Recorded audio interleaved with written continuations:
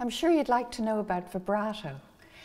Most people learn vibrato after about a year of playing because you have to play in tune. It's recommended you play in tune before you start doing vibrato. But on that case, everyone's different.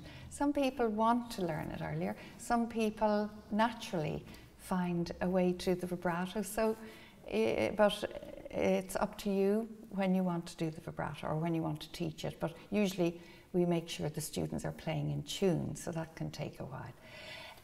So the vibrato, the game we have for that is you put your right hand under your chin, and this is called your living fingerboard.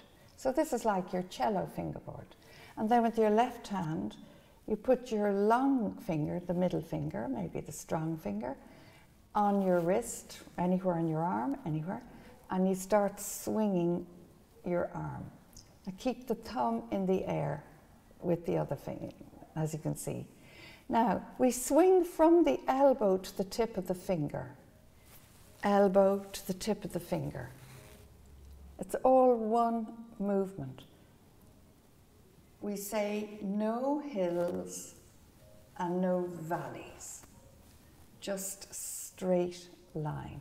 If you're wondering if your arm is straight, you can actually put your bow on it and see, like that.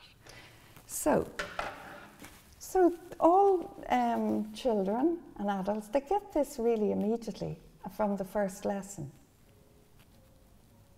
And just getting that swing all in one piece. This is the easiest way to do vibrato.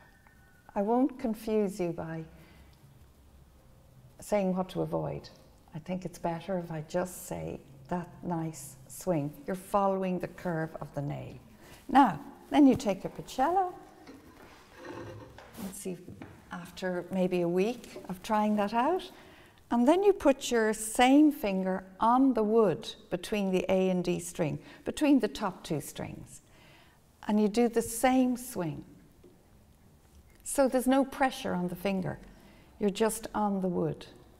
And that's honestly, to me, it's the easiest way of getting the hang of the vibrato swing.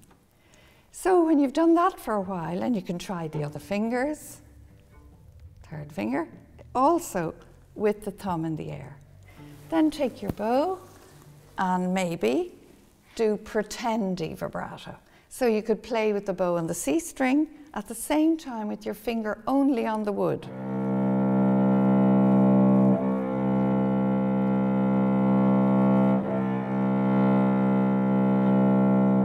So therefore you get the feeling of the coordination of doing the bow stroke and doing the vibrato with the left hand.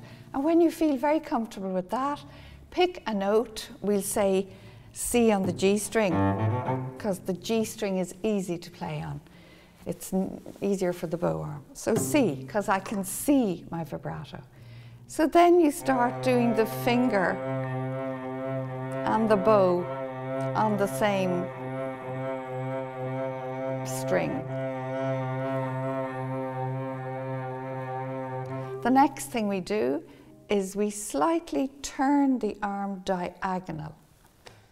That's the correct position for the left hand. So I've slightly changed.